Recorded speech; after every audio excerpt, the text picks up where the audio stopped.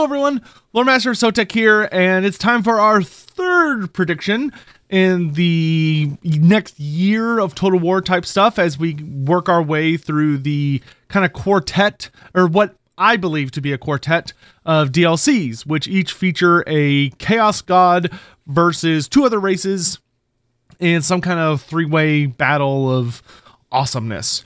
So yesterday we talked about the Thrones of Decay. The day before that we talked about Shadows of Change. So today we're going to be talking about the first mystery DLC. However, it's not a full mystery, as the artwork does reveal that it is the Slaanesh DLC. So the Dark Prince will be the kind of feature villain, I guess you could say, or I don't know if it's going to be the protagonist or the antagonist or how that's going to work with a three-way battle, but whatever. Slaanesh in three ways is a tale as old as time. But moving on from that, let's talk about what I think is going to be appearing in this DLC. So the first things first is that we do not know who the other two races are that will be participating in the fight with Slaanesh. Now, based on the other two that came before, Shadows of Change and Thrones of Decay, it seems to me that the other races are themed. So like with Tzeentch going up against Kislev and Grand Cathay, there's kind of a theme there, right? It's these northern border nations. It's these two realms who have a lot in common. Grand Cathay and Kislev are very, very closely related when it comes to theming, as far as they both have to directly face off against the forces of chaos, and they are kind of the border guards. They are the ones who have to hold out when no one else can against the forces of chaos and try and prevent these legions from making their way down. So there is kind of a lot of interweaving plays there. They both kind of have these shadowy secret police type forces with, you know, the Moon Empress and her various followers, especially the Onyx Crowmen. And then, of course, the Kislevites with like the Akshina, and also a lot of the more shadowy elements of like the Hags and Ungol culture. So there are a lot of really close ties there. Then when we look at Nurgle versus the Empire and Dwarfs, those are very, very classic matchups. Nurgle is kind of the primary antagonist in a lot of ways when you're dealing with like full armies, right? So not from a roleplay perspective, because in the roleplay, traditionally Tzeentch is the main baddie a lot of the time for the Empire. But when you're looking at like big armies and stuff like that, I would actually say Nurgle tends to be the main antagonist for the Empire when they're not dealing with like full-on Everchosens. Nurgle tended to get Nurgle got a lot of attention, especially towards the end of fantasy, with the major invasion of the Empire being led by the Glotkin during the end times, and Nurgle had an entire part dedicated to him just versus the Empire. And then of course Tarmakon being the only of the Dark Gods that got a major invasion from the East, being Nurgle. So it makes a lot of sense for Nurgle to be going up against this Grand Empire. And of course, the Dwarfs have arguably the longest relationship as an enemy of Nurgle, where they have been facing off against him since the very beginning. Because during the War of the Great Cataclysm, when Chaos first came into the world, each of the Dark Gods kind of took on a different main opponent, where you had Slaanesh facing off against the Elves, Tzeentch was dealing with the Lizardmen and Lustria, Nurgle fought the dwarfs, and then Khorne was off doing other things. But so having the dwarfs and the Empire, who once again are very closely related, they're extremely closely related. You know, they're ancient allies. The dwarfs in many ways are the kind of the precursor to the Empire, and they helped give a lot of knowledge and information to the Empire that led to them becoming what they are today. And the two of them bear a lot of similarities in that they tend to be a little bit more conservative leaning empires that are more about defending what they already have and trying to maintain a desperate grasp onto the lands and empires they've built. So it makes a lot of sense there. So with Slaanesh, frankly, I feel pretty confident that it's going to be elves. Now, which elves will it be is a much more interesting and difficult to answer question. I will say that I feel very, very sure that high elves are probably going to be the second race. The High Elves have a ton of things that can still be done with them. As far as DLCs go, they're still missing, like, just thinking about like kind of theming, they're still kind of missing some of the more they're missing a couple of, like, they're missing an ocean themed DLC in a lot of ways, which we'll get into the specifics later. They're also missing a couple of characters. There's monsters they're missing. There's units they're missing. So there's plenty of stuff to do with the High Elves. And I think they will very, very easily slot into that position. And frankly, there is no other race that has as much of an antagonistic relationship with Slaanesh as the High Elves.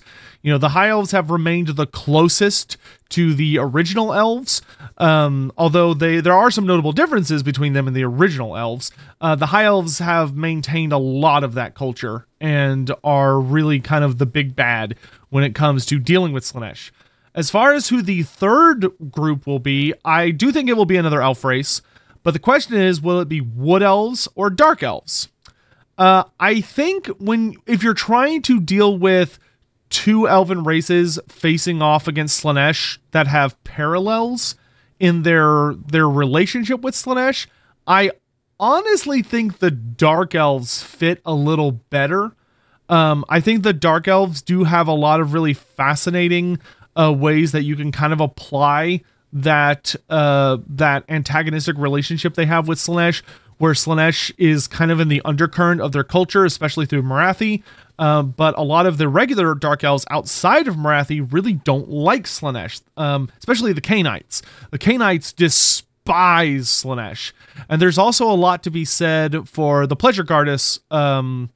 Authority also does not care for Slaanesh very much because they take up very similar environs from a, like, religious standpoint or in the god sphere.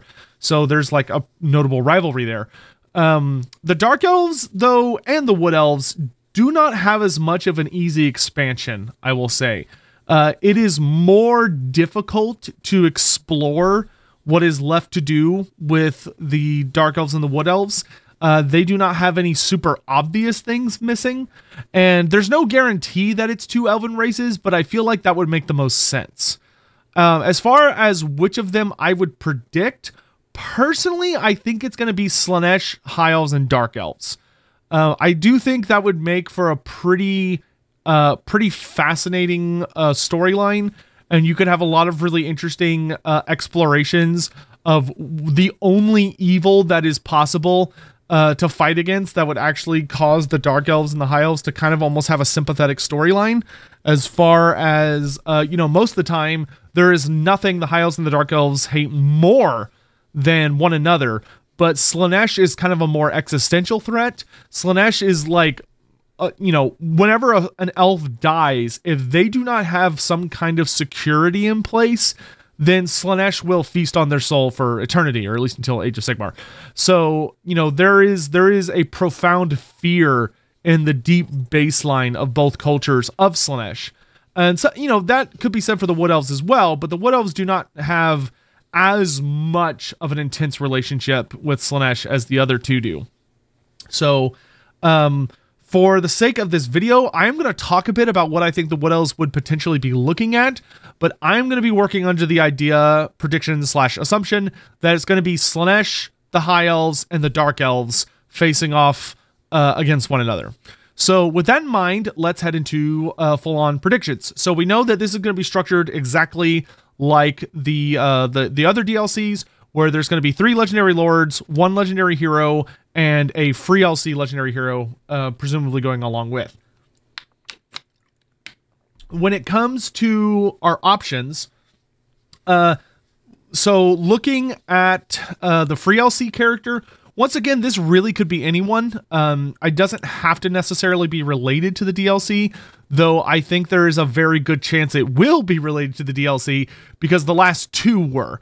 With them confirming that the first free LC legendary hero is a Tzeentch frontliner. The second free LC legendary hero has a toolbox, which to me says dwarf. And so the third one, we don't have a hint about them yet, but I assume that they're related. So let's actually, let's swing back around to them at the end. Let's start with Slaanesh. So dealing with the Dark Prince, the god of pleasure and pain, the god of hedonism and music and civilization and love and passion and all these other things. Slaanesh has a couple of interesting directions that can be taken. So continuing to work under our assumption of 1 legendary lord, potential lord and or hero, and then 3 units. So for the legendary lord, there are 2 big options in my opinion. The first is the Mask. So the Mask is the ultimate herald character. We've kind of talked about how there is one big kind of like lesser demon character for each of the gods. And for Slaanesh is the Mask. And the Mask is a very interesting character. She's pretty, I love her design, especially when she got a updated design in Age of Sigmar with a new model. But the Mask was formerly one of the most beloved demons of Slaanesh by the god himself. Slaanesh has created many different demons who evoke many different aspects, and the Mask was the ultimate performer. And her role was that she lived in the court of Slaanesh within his palace, and her job was to entertain the god.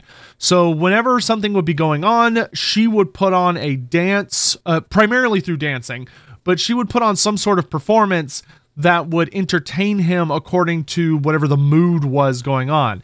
So, you know, if there was some kind of large pleasure orgy going on, she would perform some sort of, you know, very seductive or heightening dance that would really take that experience to the next level. Or if Slaanesh was embracing the sweetness of sorrow, she would perform she would put on a performance that would really evoke those somber and more melancholic feelings and allow the god to really reach the depths of that depression and that expression. And she was one of his most beloved. She actually has a lot of similarities to Scarbrand in that sense, especially what ends up happening to her. So one day, Slaanesh goes out to fight in a war, and Slaanesh does not often do this. Khorne is the only one of the Chaos Gods who is really well known for constantly leaving the Brass Citadel and going out to fight. He really likes getting involved in the actual wars among demonkind and will often appear to sway the battle one way or the other. And this is what allows him to kind of be such a dominant force, is that he's often out there fighting, whereas his brother gods don't really like to do that. Tzeentch tends to really abhor kind of base violence because he finds it boring and banal. You know, he would much rather be locked away in the his Forbidden Fortress, or and you know, within the Maze of Mirrors, and constantly working away at schemes and ploys and backstabs and circles within circles and just doing all sorts of crazy, also bizarre things. And he's far more focused on kind of a macro level of things, and virtually never leaves his citadel. Nurgle, on the other hand, is often at his manse, caring for his garden. Nurgle is very much more of a paternal figure who cares for maintaining the manse and the garden of Nurgle, constantly working on experiments, new brews, new plagues that he lovingly scoops up with his ladle and pours out over the mortal dimensions to see what effects it will have. You know, he's always up to something, but he's busy kind of with his workshopping and his passions. And then you have Slaanesh. Slaanesh, of course, is often engaging in sensation, chasing every single thing that can be felt, can be heard, can be touched, can be tasted, etc. And Slaanesh is kind of a busy god. Slaanesh sleeps so that he can experience dreams, and he can experience everything that can be experienced. But sometimes Slaanesh does indeed go out to fight.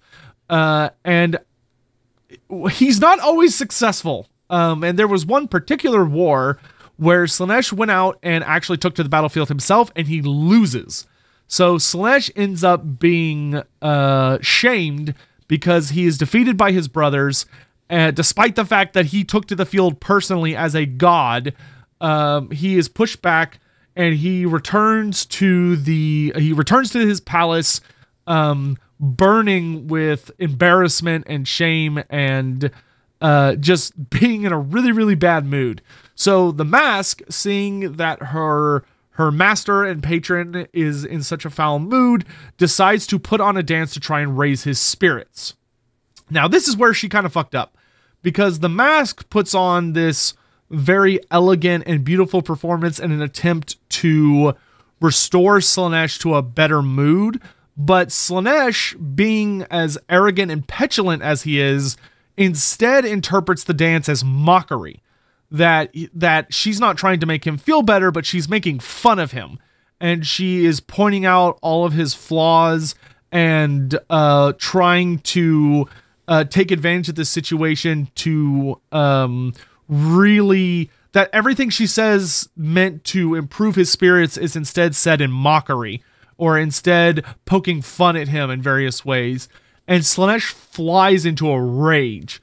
And so she gets scar-branded. But instead of actually betraying Slaanesh, she didn't. But Slaanesh doesn't care, because Slaanesh is cruel and childish. So Slaanesh banishes the mask from his court, and he exiles her to never again return in front of him. And furthermore, because she loves performing so much, he decides to twist that on itself and turn it into torture. So he curses her so that she is always having to perform. She is never able to rest ever again, no matter how much it hurts, no matter how tired she may become, no matter if she like manifests into the physical world and it were, you know, all the constraints of physics and realities are pressing down on her and she wants to stop. No matter how she feels about it, she must always perform, never ceasing, never ending. And so that has been her existence ever since. She has wandered the realms of chaos and the mortal realms, forever dancing and putting on performances. However, she continues to be a rather terrifying force in the world. And the mask is probably one of the easiest demons to summon by accident, in that if someone is ever experiencing like extreme emotions or putting on like a very, very over the top party and they're like really engaging, like they're going to the heights of sensations, or they're just being exceptionally greedy or gluttonous or whatever. If they're doing something that potentially ties them to Slaanesh, it is not unusual for the mask to make a sudden appearance. There are several stories that basically involve notable parties, especially with the nobles, who in their boredom and greed, you know, are often chasing ways to push away their boredom and seeking ever more pleasures, which often leads them to doing some pretty shady shit. But there have been stories where like they're having like a grand banquet and there's they're like a grand orgy, or there's someone who's just like glutting themselves on all these different, the finest of foods and eating past the point of sense.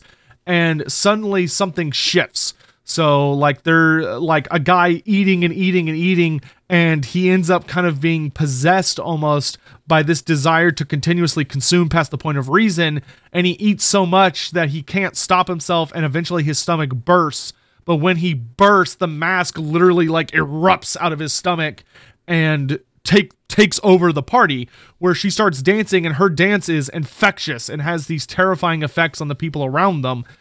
So not only can she command people to join her in her dances, which never ends well, by the way, but her dance is also a form of combat. It's a form of torture, in that she can dance. Like, her form of fighting is said to be terrifying and beautiful to behold, because she literally dances through like a regiment of greatswords, where she's making these like beautiful choreographed movements. And when she passes through, like a split second later, everyone that she just passed through, like, just collapses with their throat slit or their entrails hanging out, or just cut to ribbons. She's a beautiful and terrifying creature, and makes for an absolutely fantastic legendary lord material. So that's the mask. The other realistic option, I think, is Steerkar. So Steerkar is the more famous lieutenant of Slaanesh, or that served under Archaon, or I guess the more famous lieutenant of Archaon who served Slaanesh.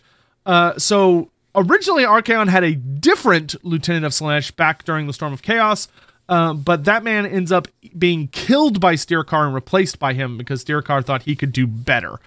And Steercar's story very heavily revolves around the idea that he is a man who seeks perfection, a man who seeks to experience many things, and he's always had like a pretty strong connection to Slaanesh. What makes him relatively unique among many Slaaneshites is that he's patient. When Steercar kind of initially went crazy and started, not crazy, but when he originally kind of like emerged, he's a Norscan who ended up dominating his tribe and several tribes around him. But there was a shaman or a seer who basically told of a prophecy and told Steercar that basically a man would one day show up with a great flaming sword. And this man, this is the man that Steercar would bow down to because he would be the ever-chosen, the bringer of the apocalypse. And Steercar waited, which is very unusual for a Slaaneshi. Most Slaanesh followers are extremely impetuous and impatient. They usually do not have the ability to restrain themselves because that really in a lot of ways tends to go against Slaanesh, is the idea of waiting for something to come, waiting for something to happen. Normally it's about indulging your every desire and your every whim the second you feel it, not worrying about holding back. But Steercar waited quite patiently. Like, he still did things, he was still probably eating people and engaging in all sorts of nightmarish activities and yada, yada, yada, yada. But ultimately, what it played into was that he waited until one day he heard about a group of riders crossing his territory, and they did not pay tribute. And so Steercar didn't really care, but there was kind of like, there's like an expectation to being a warlord. So he rode out to hunt these guys down, kill them for kind of insulting him in this way. But when he arrives, if I recall correctly, I believe he kills and duels some of the Swords of Chaos. So like they ride out ahead of their leader, who I'm sure you can guess who it is, and they fight Steercar. He wins, but then Archaon comes forward and draws the Slayer of Kings, which of course bursts into flames.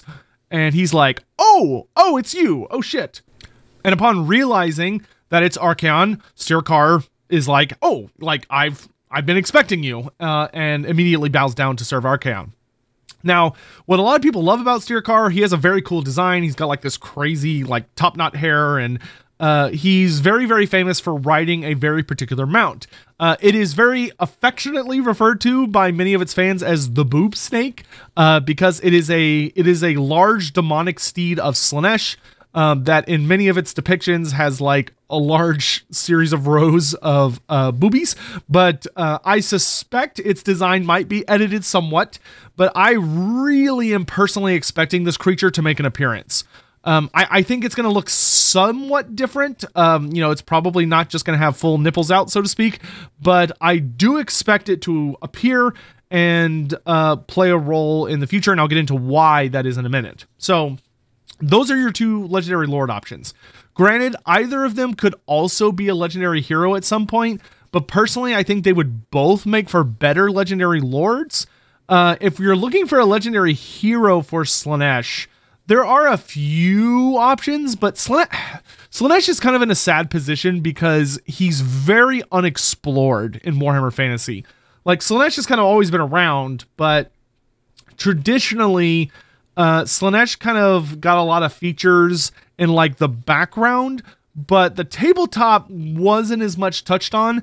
It is quite well documented and well known that there was a good amount of time, especially going into the later editions of Warhammer Fantasy, most notably 8th edition and the End Times, where Games Workshop was fully messing around with the idea of just getting rid of Slaanesh.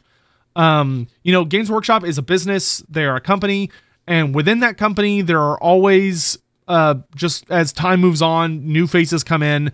There is always some marketing person who gets involved or a PR person who learns about Slaanesh for the first time and are like, ooh, like this, we should get rid of this. Like, this character is bad for business.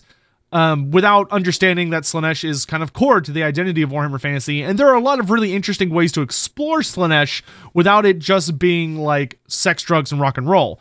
You know, there's a lot more to Slaanesh as the god of excess. It's anything taken to excess. You know, there are 6 sins of Slaanesh, and only one of them is carnality. There are 5 other sins to explore.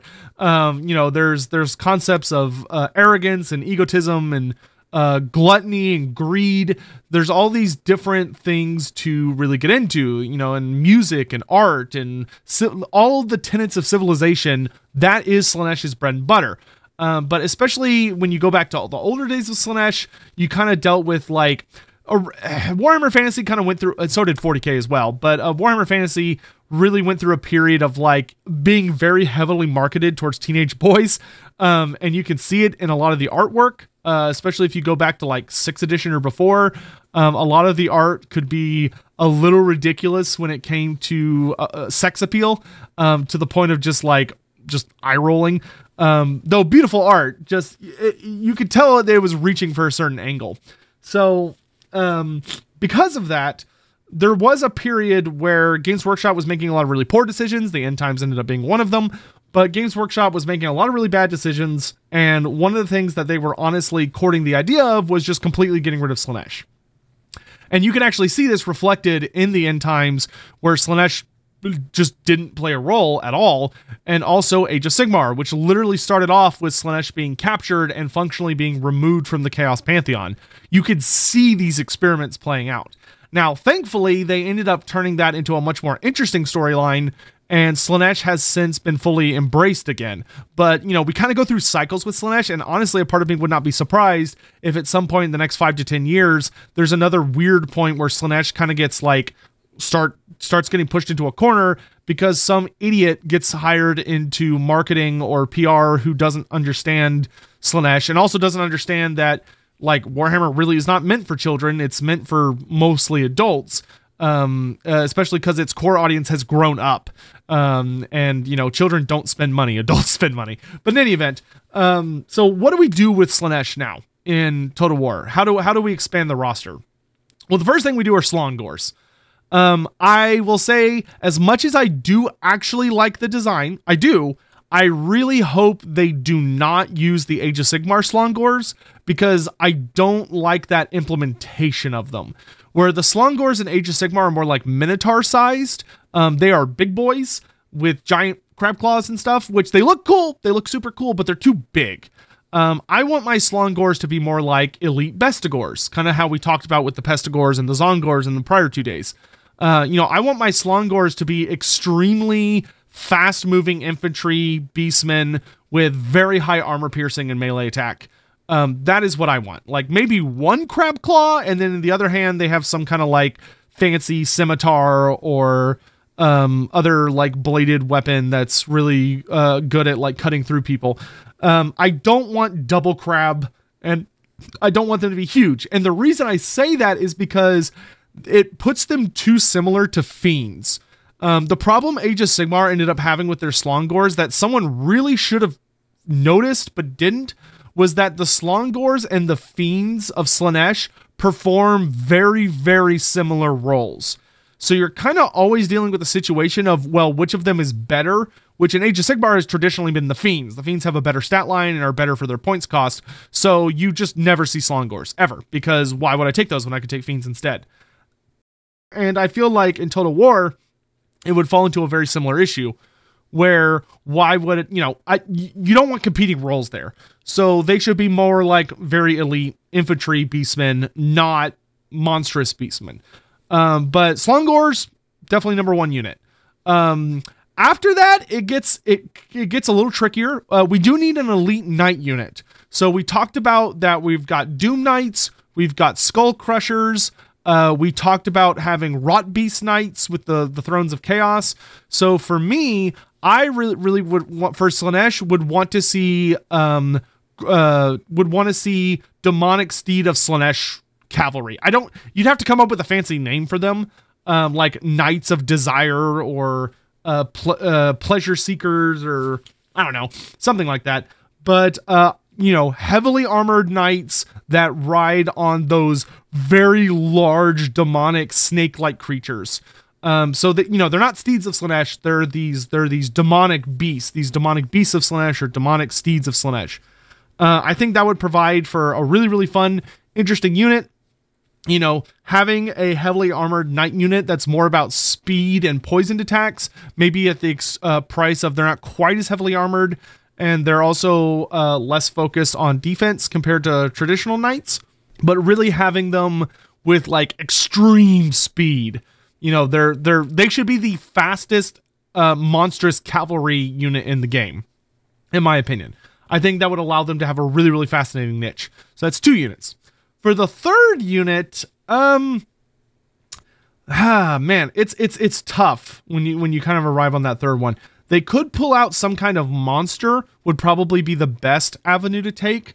As far as any of the monsters that are not currently in the game, I'm trying to think if there's any monster that really jumps out at me as being Slaaneshi off the top of my head. And let's see, what are we missing? We're missing chimeras. But that's not really appropriate, I think. We talked about the giant spined chaos beasts for maybe, I think we talked about that for maybe Nurgle or Tzeentch. Which, by the way, I forgot in the Thrones of Chaos video, regular toad dragons. I totally forgot about unmounted toad dragons as a creature option, which would absolutely be super badass. So something like that would be super cool. Man,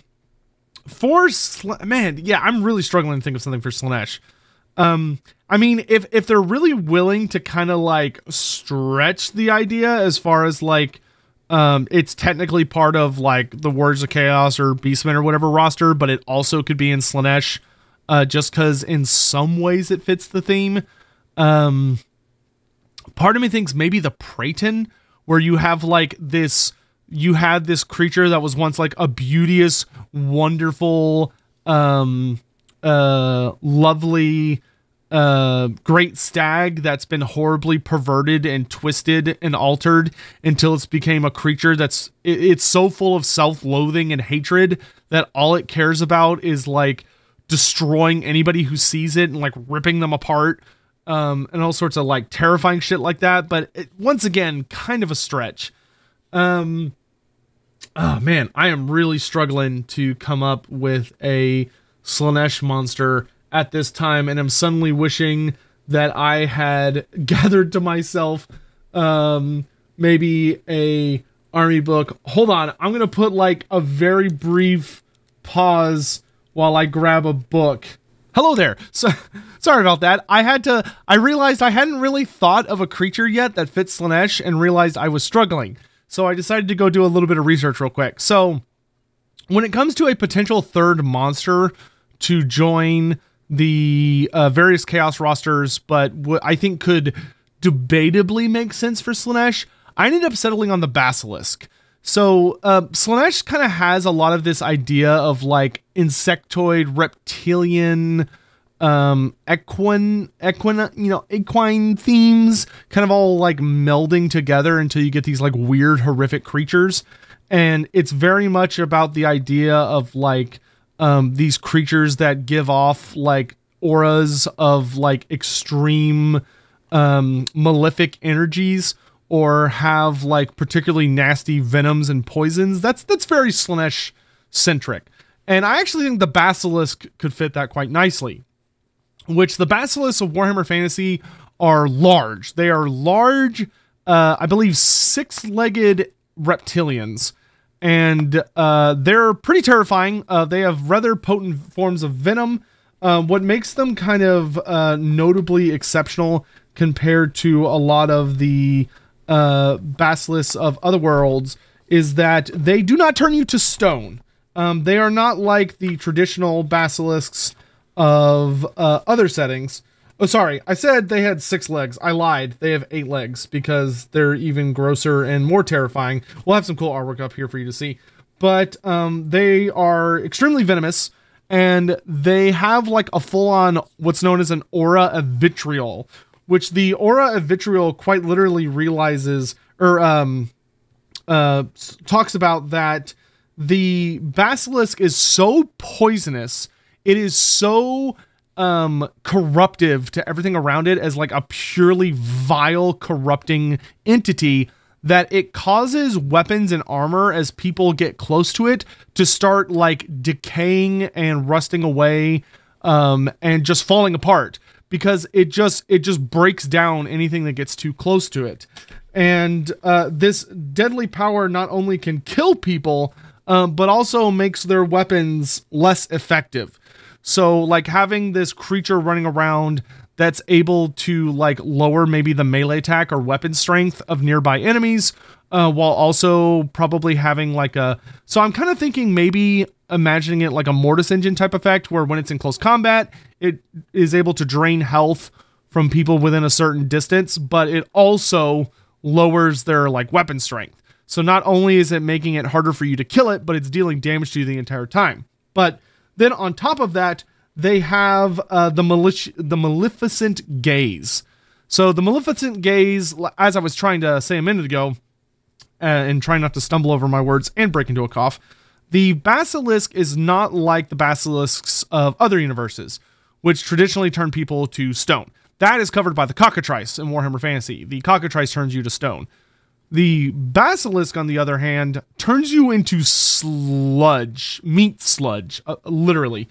It has a gaze that is full of so much dark malice for just life, and anything, that when it looks at you, like if it makes eye contact with you, it quite literally causes your soul to be like overfilled with its maleficence.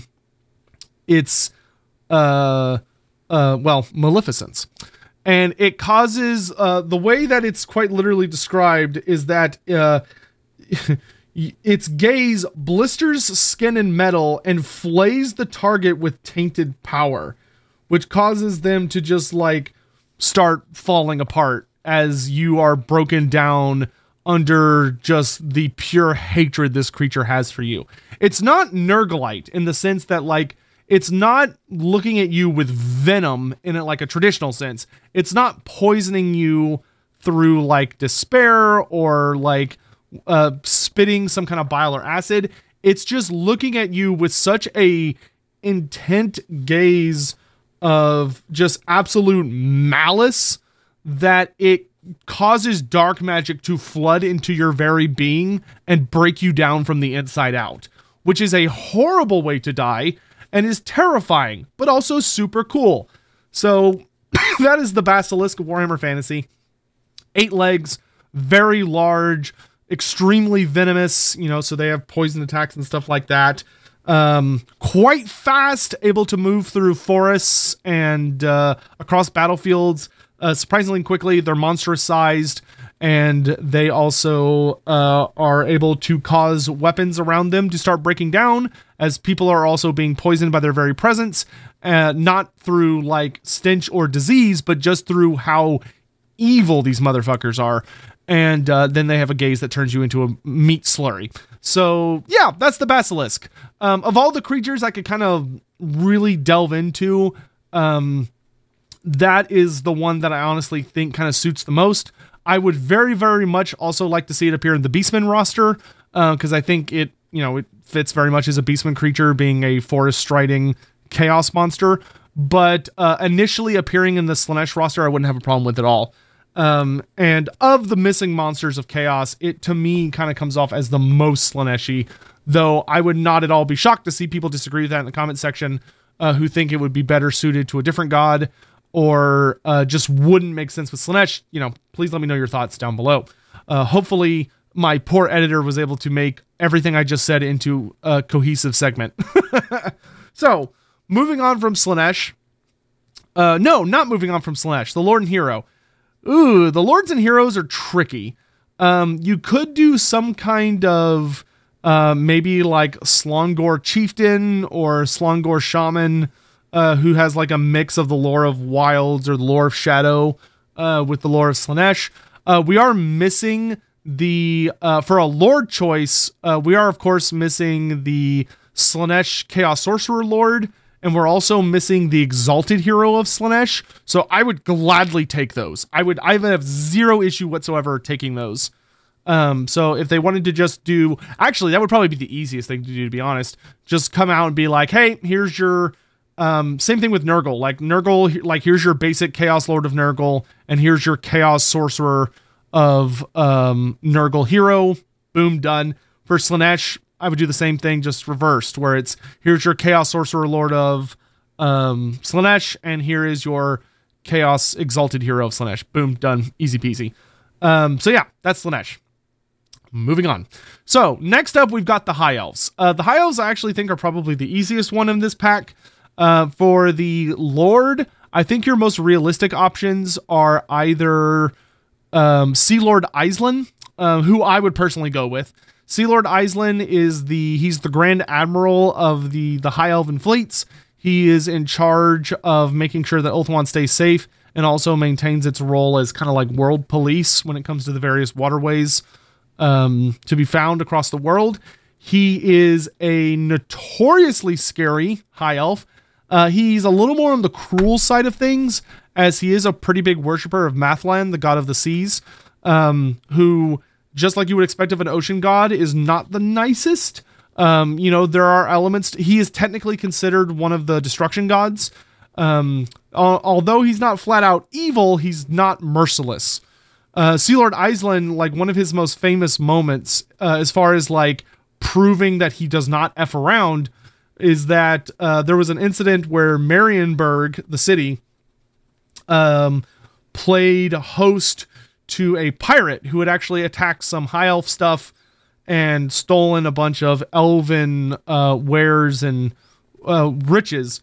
So not only did Aislan show up to deal with this pirate, but he also wanted to make an example out of Marienburg to show that even aiding a pirate by just allowing them to like sell their goods in your port or even just stay in your port was as bad as being the pirate themselves.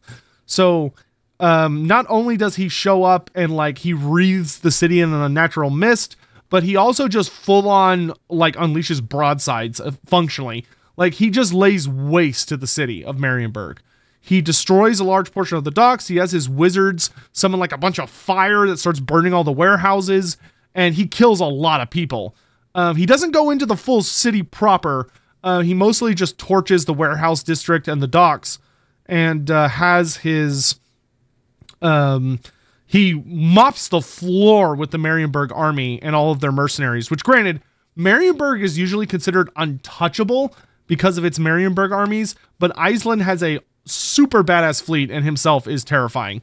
So not only do they beat the shit out of Marienburg, but they even forcibly kidnap functionally all of the high elves, or the sea elves as they're known, from Marienburg and basically force them to come back to Ulthuan, even though they did not want to at all. But he took the elves from Marienburg because he knew that there was a very high chance that if he just left them there, they would basically be killed to make, you know, in vengeance, even though they were not directly related to Aislan, and they actually hated what Aislan was doing because they viewed it as unnecessarily cruel. So he gets back all of the elven stuff that was stolen from the pirate, kills all the pirates, burns a good portion of the city, forces all the elves to leave, and the relationship between Marienburg and Ulthuan completely broke down for, I can't remember if it was 10 years or 100 years. I want to say it was over a decade. It was a while, but the relationships between them completely broke down for a while. And Aislan caught a ton of shit back at the Phoenix Court. Like, the Phoenix King was not thrilled with what he did. And a lot of the nobles and stuff who had trade pacts with Marienburg were pissed. But ultimately, he was kind of untouchable. Just because, like, his position at court completely got annihilated, but he just didn't really care. Because all he gives a shit about is waging war on the seas. But he is a major rival for Lokir Felhart.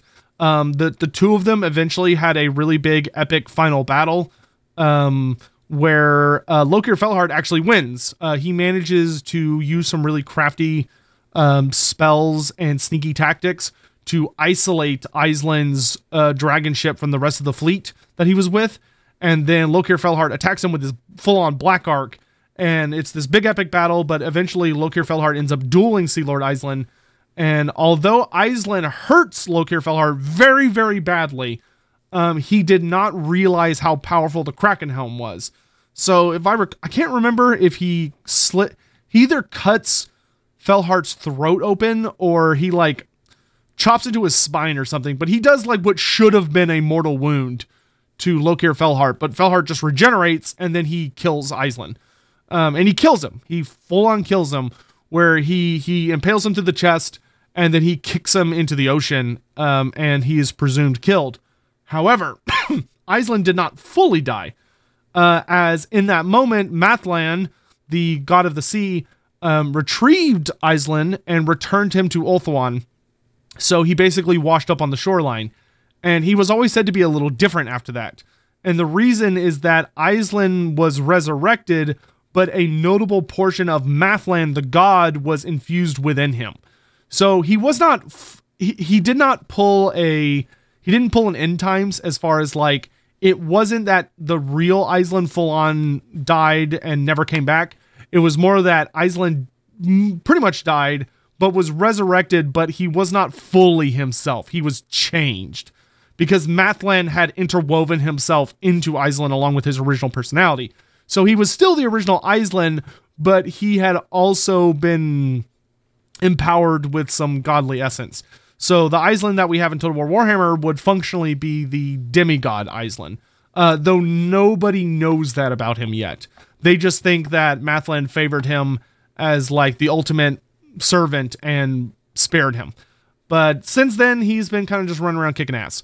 So I think he would make for a fantastic legendary lord. He has a ton of really cool stories.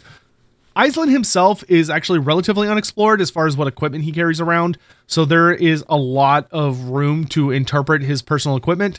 However, his army is very well fleshed out back during the Storm of Chaos. So as far as what he would bring to the roster, that would be notably different.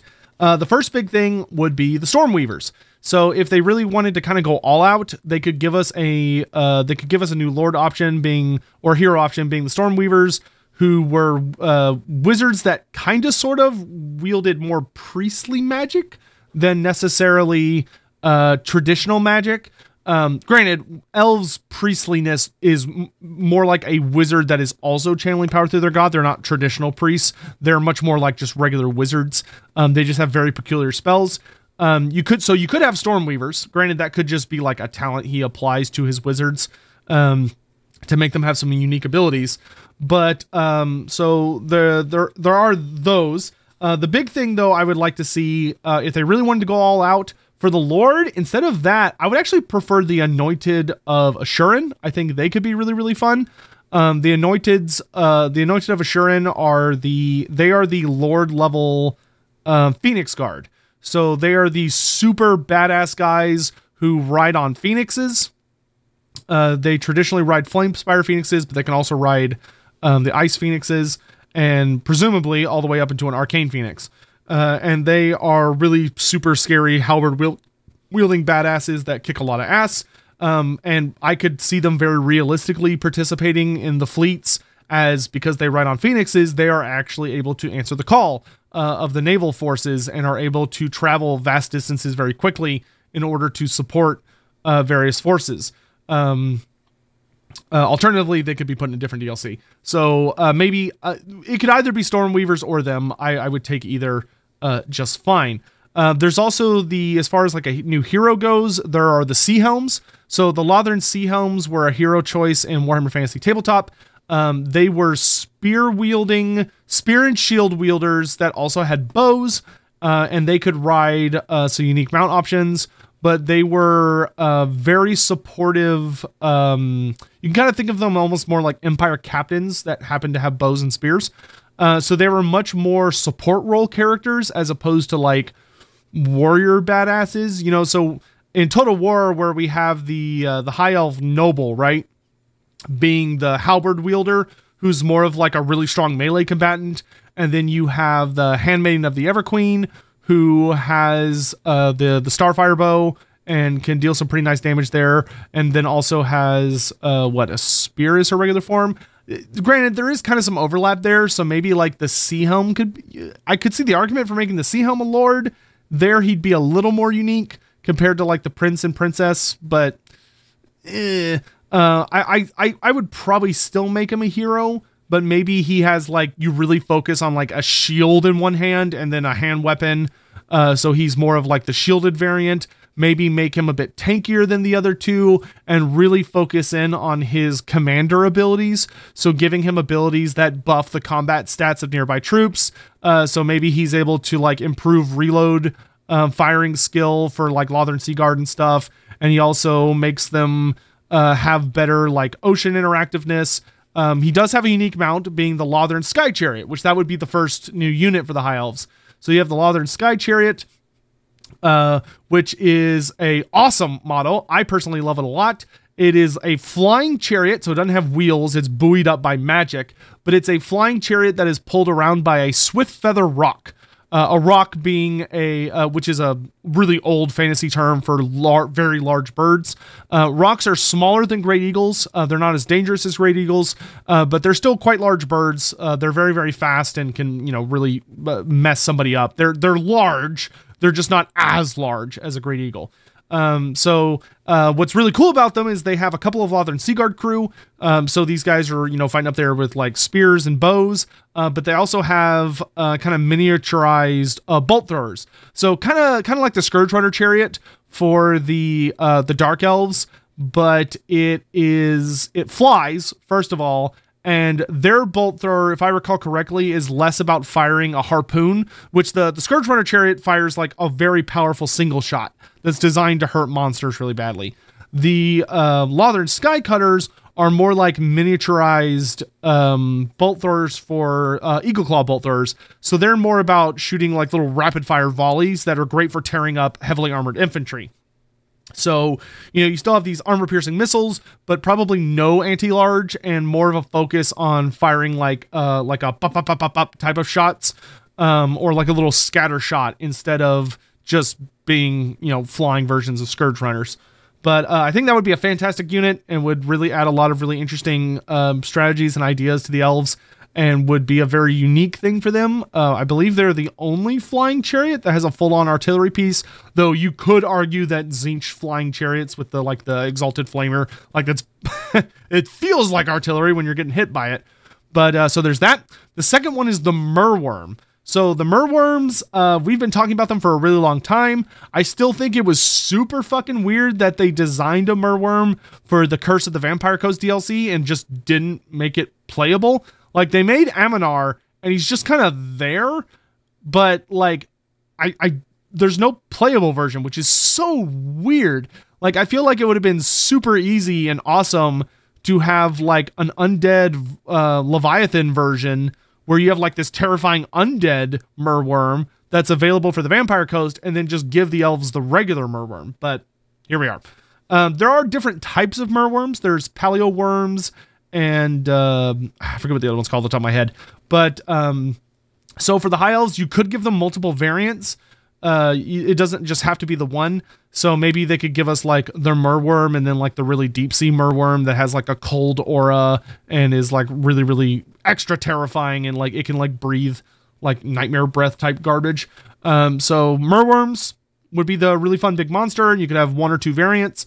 And then for the and I would also take that opportunity to give like a free LC undead Merworm to the Vampire Coast, just because I think they should have one. That's just my opinion.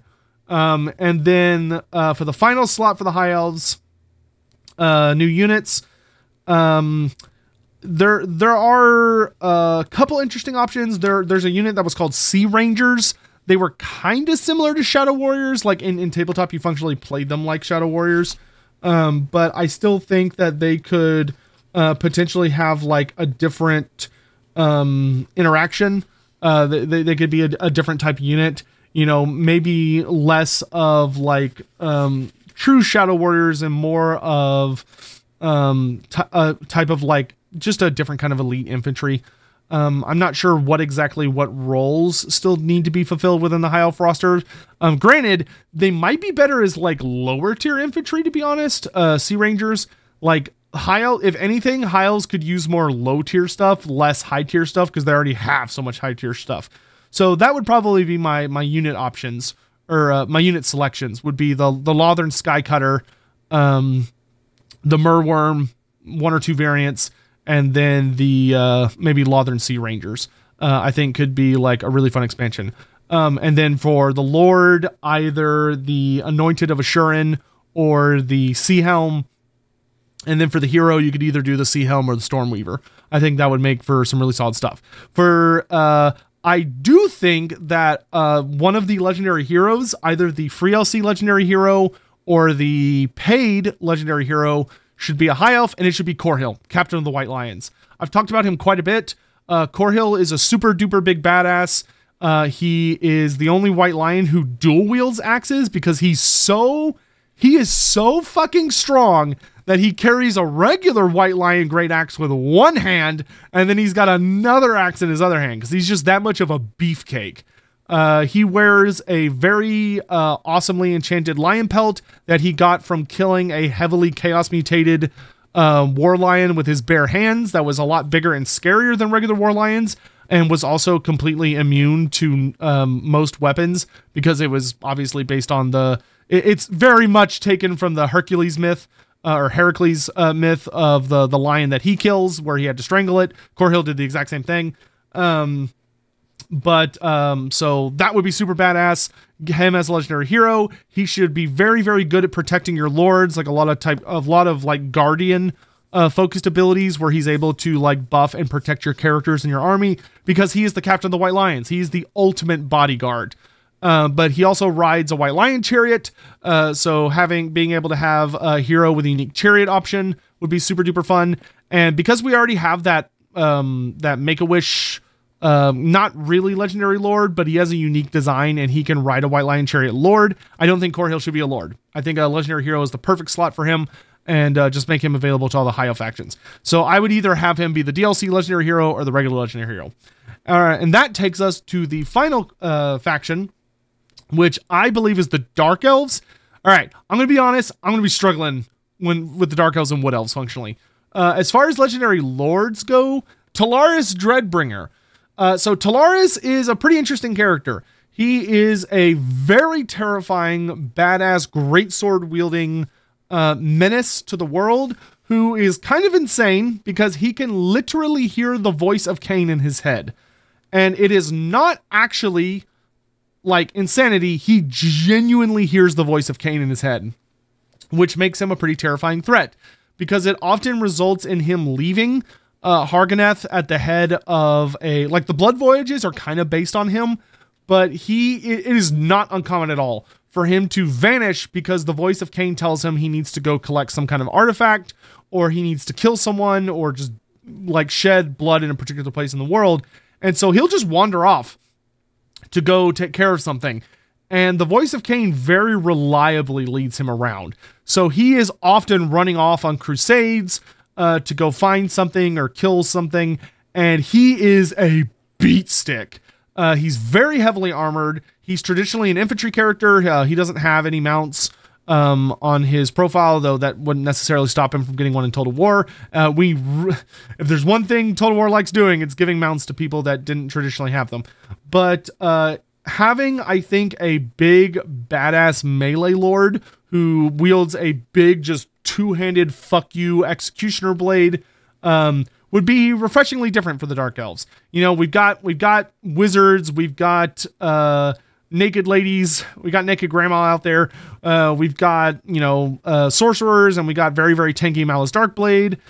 So I think just having like an expert murder boy who carries a big fuck you armor piercing sword and is really good at just cleaving through things and dealing massive amounts of damage would be as different as it can get. I even don't think Shadowblade would be as interesting to me as Talaris Dreadbringer. I also think there's a lot of fun things to explore with his whole concept of he hears the voice of Cain telling him to go do things. So you have a much easier time kind of explaining why he's appeared somewhere else in the world. And I think that would do well to make him an opponent for potentially the Mask or Steercar and Sea Lord Island. is that, you know, him kind of showing up places would put him in a good position to be attacking those forces. And as a K-Knight, he fucking hates Slaanesh. You know, the only other characters left for the Dark Elves are Shadowblade and Corrin Darkhand, who is the bodyguard for Malekith. But I think both of those would do better as legendary heroes. So Talaris Dreadbringer is your legendary lord. For if either of the hero options ends up being a Dark Elf, like I just said, I would either do Shadowblade the Assassin, who has been teased to us since Warhammer 2, because he actually is the assassin that appears in the Vortex campaign, and yet he's not playable, which is bullshit. He is the deadliest assassin ever in Dark Elf history. He was trained by Hellebron, and he is a nasty piece of work. But Shadowblade, I think, would make for the best option, just a absolutely fantastic uber assassin, especially because our assassins keep being made into legendary lords, which is not a bad thing, but like, I don't know, I really feel like an uber assassin does better as like an agent that can join your army, but is more about doing agenty things, which they kind of solved that with Deathmaster Snitch by giving him his unique little system. But like for Shadowblade, I would very much prefer him as a legendary hero. And then from there, you could do Corrin Darkhand. Once again, I think he would be very similar to Corhill, just an uber super badass bodyguard that wields a big fuck you halberd, and is all about enforcing like Malekith's will and giving a lot of bonuses to like the loyalty system for your various generals, because he does not fuck around with traitors. He has zero issue killing people who end up being like a problem. So I think there would be, I think he could have some really fun skills and talents to really interact with really helping you get the most out of your various generals, while also protecting them and being a big badass. As far as units, that's where things start to go downhill really fast. I really don't know what there's left to do for the Dark Elf roster as far as like generic stuff. Like, named characters, sure, I can think of stuff. But like lords and heroes, kind of running out of steam there, to be honest. Like, we've already got Beastmasters, we've got Dreadlords and Dreadladies, we've got the Supreme Sorceresses. Like, we technically have Black Ark Fleet Masters. They're just not playable as dark. They're just not called that. But like, they're in the roster. The Fleet Masters, like I still wish they would change the Black Ark Admirals to be called Black Ark Fleet Masters, because that's what they're actually called in tabletop. But like, we're not missing anything. We have the entire roster. So yeah, I don't know. They could do what they've been doing sometimes when they're scraping the bottom of the barrel, where they could come out and be like, oh, we're going to give them, we're going to like take some of the unit champions for the various units and upgrade them into being new units. They've done that a lot. That's kind of a favorite hat trick of theirs, where it's like, oh, like they did that with Cold One Knights, right? Cold One Dread Knights are literally just the unit champion. So, you know, it's like, oh, instead of Executioners, you get Dryarch Masters. Instead of Shades, you get Blood Shades. Instead of Doomfire Warlocks, you get Master Warlocks. Instead of Sisters of Slaughter, you get Handmaidens of the Shards. You know, they could keep pulling that. I feel like at some point it kind of runs itself out. But as far as, but any of those could work. None of them jump to my mind as, oh, they need this. I got nothing. I'm going to be totally honest. Literally the only thing I could think of would be like the Anointed, which were part of Marathi's Slaaneshi host, which would very explicitly kind of conflict with this, my idea of it being like, oh, the Dark Elves would want to be fighting Slaanesh, right? Which the Anointed are Dark Elves who willingly allowed themselves to be possessed by Slaanesh demons. So like, they're possessed, but they still kind of have control over their bodies, and they're like freakishly strong. So yeah, I got nothing. I'm gonna be totally honest. Even when looking at the monstrous roster, there's really nothing I would associate with Dark Elves, as far as monsters go. Like, I guess they could have one of the three types of merworms, or They could have maybe they could just kind of come up with, oh, you know what? They could get sea dragons. That would actually be slick. Sea dragon. Yeah, give me sea dragons. So the sea dragons or sea drakes are very, very, very, there's another name for them. But they're very heavily associated, with the dark elves. They often are responsible for pulling the black arcs, or being around them. If you ever read Gotrek and Felix Elfslayer, there's a number of scenes where you get to see these sea dragon creatures. If I recall correctly, they're noted for saying hoog, as they make like a hoog sound when they're like calling. But I think a sea dragon would be very, very cool. So just like a really big worm. So like a big snake-like dragon that doesn't have wings, that's able to like slither across the battlefield and like slam into people, breathe fire. I think that could actually be super cool. So yeah, give me a sea dragon. I'll take that. But after that, I run out of things. So maybe a sea dragon for the monster, and then you can give me just, I don't know, pick your favorite unit champion.